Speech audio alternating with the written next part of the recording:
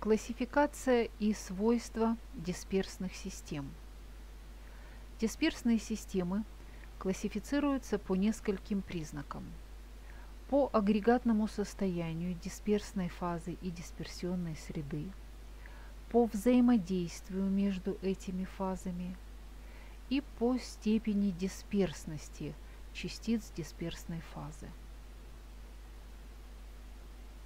Дисперсная фаза представляет собой измельченное вещество, равномерно распределенное в дисперсионной среде, в то время как дисперсионная фаза или дисперсионная среда, или непрерывная среда, в которой равномерно распределены частицы дисперсной фазы. Классификация дисперсных систем по агрегатному состоянию базируется на агрегатном состоянии и частиц дисперсной фазы и дисперсионной среды. В том случае, если дисперсионная среда представляет собой газ, дисперсной фазой могут быть жидкость или твердое тело. Среды дисперсной системы газ не бывает. Это получается что-то типа истинного газового раствора. Примером такой системы является атмосфера Земли. Если дисперсная фаза представляет собой жидкость, это может быть аэрозоль, туман, облака. Дисперсная фаза твердое тело. Примерами такой системы являются дым, пыль, порошки. Если газовая фаза распределена в жидкости, примером такой системы является пена. Жидкость, эмульсии. Хорошо известны системы, когда твердое тело распределено в жидкости, взвеси, суспензии. Вы наверняка сталкивались с лекарственными препаратами, представляющими собой суспензии, или глина, разведенная в воде. Системы, в которой дисперсионной средой является твердое тело, это твердые пены типа пензы, в случае, если дисперсной фазой является газ. Если дисперсной фазой является жидкость, классический пример – влажная почва. И твердое тело, кристаллы твердого тела – это минералы или сплавы, неоднородные сплавы с вкраплениями.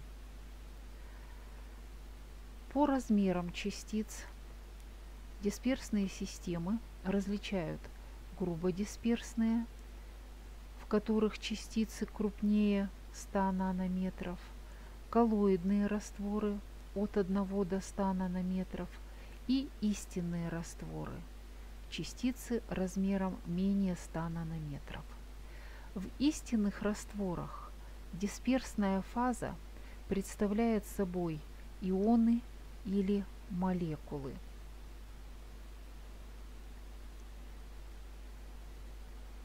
Нужно уметь характеризовать свойства грубодисперсных, коллоидных и истинных растворов.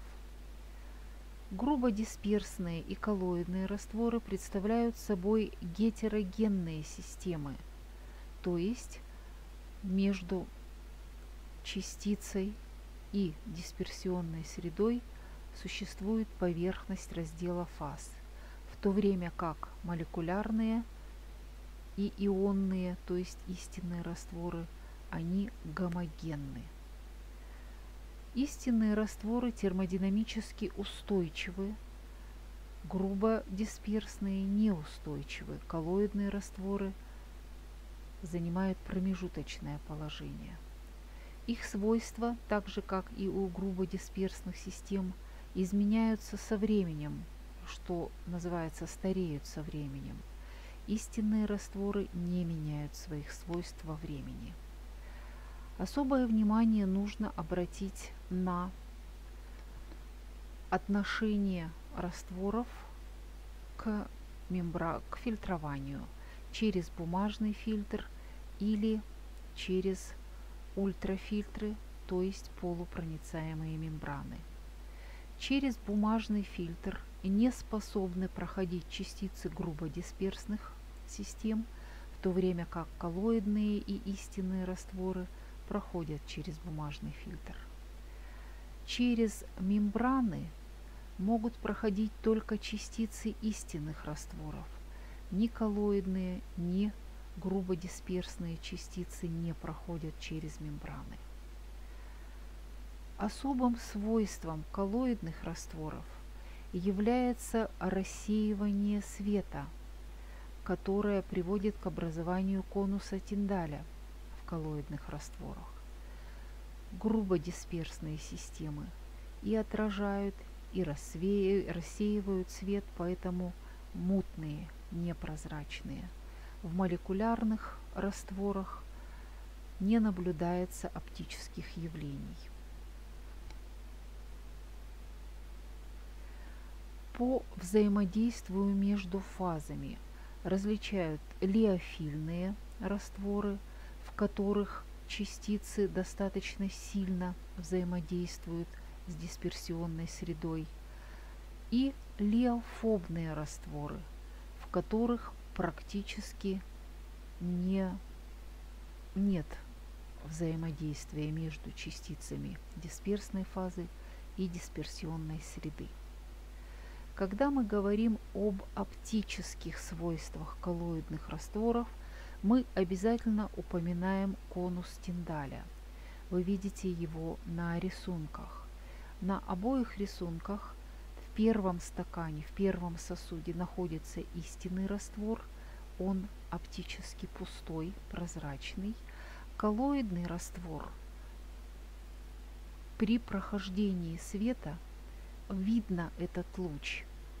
Он рассеивает свет, образуется так называемый конус Тиндаля. Это свойство используется для отличения, для различения коллоидных и истинных растворов. К молекулярно-кинетическим свойствам коллоидных растворов относятся броуновское движение, диффузия, осмотическое давление и седиментация.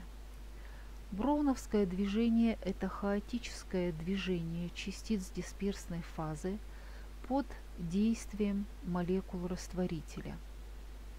Седиментация – оседание частиц дисперсной фазы под действием силы тяжести.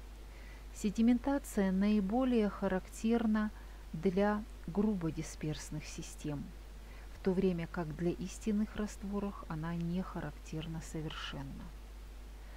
Диффузия – самопроизвольное выравнивание концентрации вещества во всем объеме раствора. Наиболее характерна для истинных растворов, скорость диффузии для коллоидных растворов несколько ниже. Для грубодисперсных систем диффузия не характерна. Осмотическое давление мы рассматривали в теме коллигативные свойства растворов.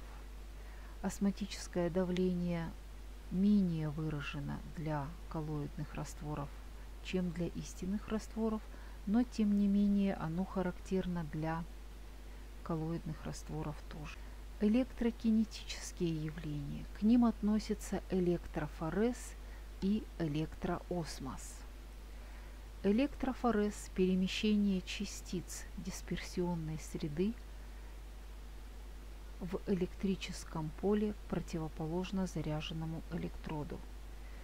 Это перемещение происходит вследствие того, что частицы дисперсной фазы обычно заряжены. Электроосмос – это передвижение дисперсионной среды в направлении противоположном передвижению частиц дисперсной фазы.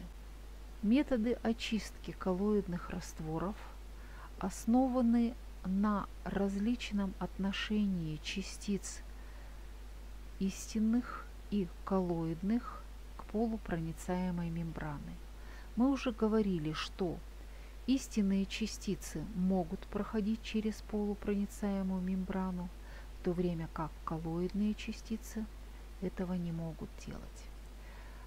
В данном случае вот эта ячейка полностью из полупроницаемой мембраны заполнена коллоидным раствором, засоренным частицами истинных растворов. Окружена она проточным растворителем. По прошествии некоторого времени вы видите, что частицы истинного раствора прошли через полупроницаемую мембрану в растворитель, а в ячейке остались только частицы коллоидных размеров. Это схема диализатора, используемого для очистки золя. В ячейке находится золь, через полупроницаемую мембрану проходят частицы истинного раствора и уносятся проточным растворителем. Электродиализ. Диализ ускоренный прохождением электрического тока. В разделе Б находится коллоидный раствор, отделенный полупроницаемыми мембранами от растворителя, ячеек с растворителем, в который опущены электроды. Частицы истинных растворов, засоряющие коллоидный раствор, под действием электрического поля движутся к электродам: катионы к катоду, анионы к аноду, и коллоидный раствор очищается. Ультрафильтрация. Очистка проходит за счет разницы в давлениях. В этой колбе пониженное давление, и коллоидный раствор опять-таки через полупроницаемую мембрану как бы продавливается, но через эту мембрану проходит только растворитель, содержащий частицы истинного раствора. Коллоидные частицы остаются в сосуде А. Компенсационный диализ используется для очистки биологических жидкостей, в частности для очистки крови.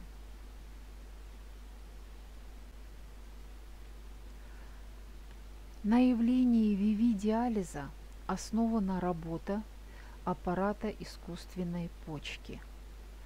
Кровь проходит через трубки, состоящие из полупроницаемой мембраны. Вокруг крови специальный раствор, содержащий те компоненты, которые в крови должны сохраниться. Так выглядит аппарат искусственной почки в реальности.